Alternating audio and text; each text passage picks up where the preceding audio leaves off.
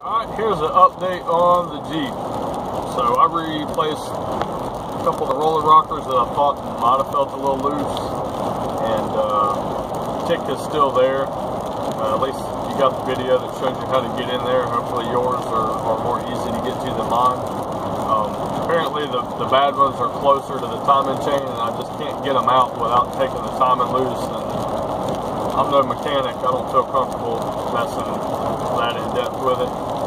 So, long story short, I've gone round and round with Chrysler and my local dealership, and they have agreed to, the dealership is going to eat part of the labor and reduce the parts down to cost, and they have contacted Chrysler as well, and Chrysler is also going to eat $600 of the labor as something called a good faith warranty.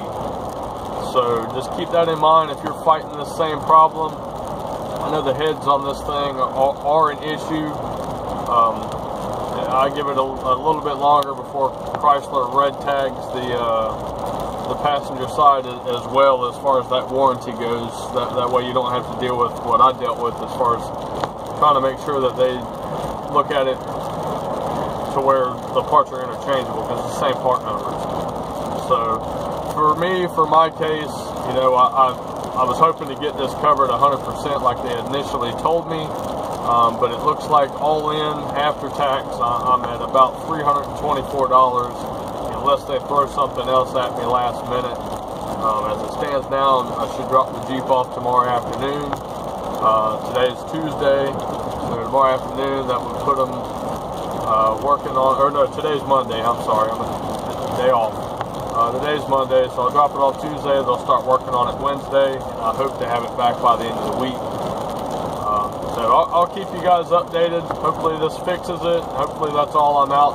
You know, $325, $24 bucks.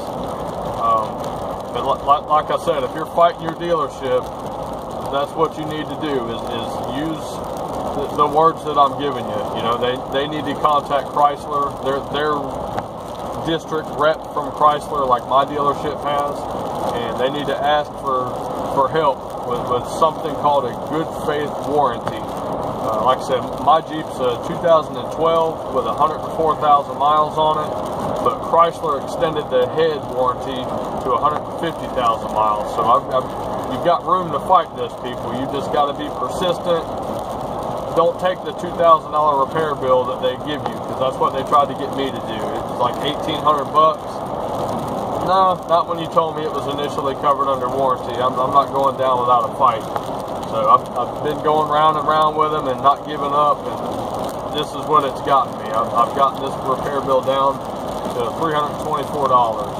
So I'll give you all a final update at the end of the week. Hopefully this covers all of it, and I'll be done with this nightmare. Probably trading this thing in probably next year. So stay tuned. Thanks for watching. Feel free to hit that like button and that subscribe button. Thanks a lot. Bye.